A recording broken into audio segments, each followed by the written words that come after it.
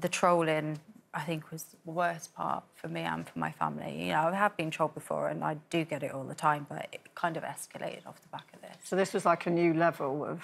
This was a whole new level, yeah. It's hard when we talk about trolling, it almost desensitised what it is, doesn't it? Because there were some really, really awful things said to you, written about you, not just, you know, from a random troll, but in the streets, on Twitter, like everywhere, really.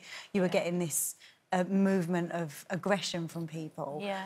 What were the sorts of things that people were saying? Because I always feel like saying I got trolled doesn't explain to people how it actually... what it actually was that you were dealing with. I had people messaging me, saying nasty stuff. I mean, there's some comments here.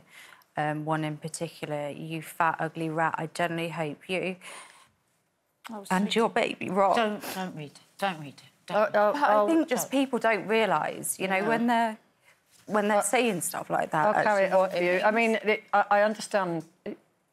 It is difficult, but I think you're right. It's that thing, if you don't want to give credence to these people, but then again, to put in context what you've actually put up with, it is vicious and nasty. And, of course, the bottom line is that you were in the advanced stages of pregnancy. Yeah. So how did it affect you medically with your pregnancy?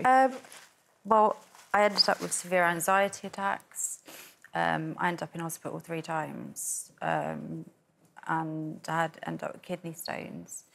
And when you say what were you in hospital for? What was the kind of the physical issues? I had severe anxiety attacks. So I felt like I couldn't go out without people just looking at me, just like questioning whether, oh, did she do it? Did she not do it? Did she do it? Did she not do it? And did people actually say things to your face? No, no one would ever say anything to your face, would they? And that's the whole thing with trolling.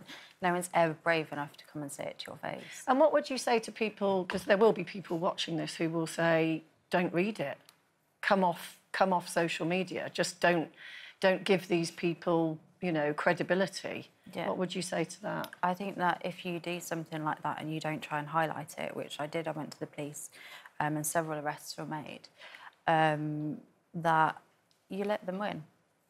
And you just can't let them win. I think the more we highlight the fact that this is happening and this is really serious, the more chances are that we've got of doing something good about it. How was it for Jamie throughout this? He really struggled. He really struggled seeing me upset, seeing me down, and yeah, it was a hard time.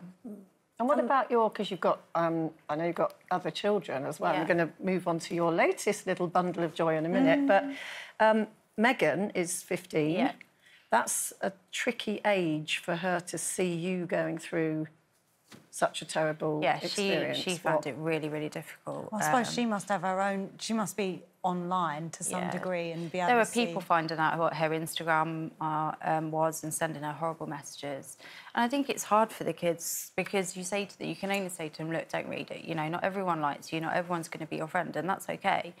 But to actually get across that to a 15-year-old is very difficult because they do read stuff, don't they? You know, they hear everything. It's human nature to be inquisitive and stuff, and you can only protect them to a certain extent. But yeah, she found it difficult. We all did.